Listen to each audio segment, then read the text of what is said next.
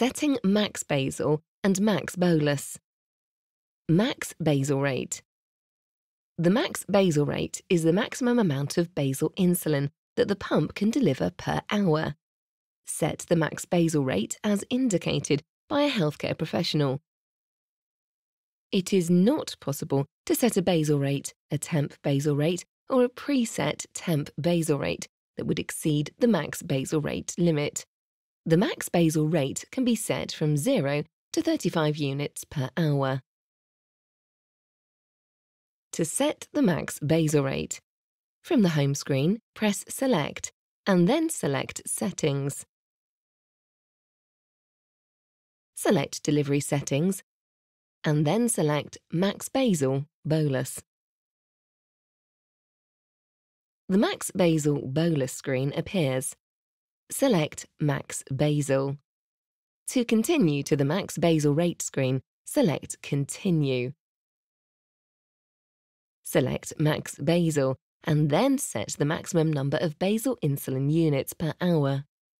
In this example, we're using a max basal of 2.0 units.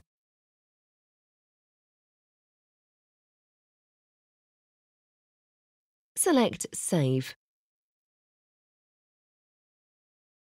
Max Bolus. The max bolus setting limits the amount of insulin that can be delivered in a single bolus. The pump prevents single bolus insulin deliveries that exceed the max bolus amount. The max bolus can be set from 0 to 25 units. Set the max bolus as indicated by a healthcare professional.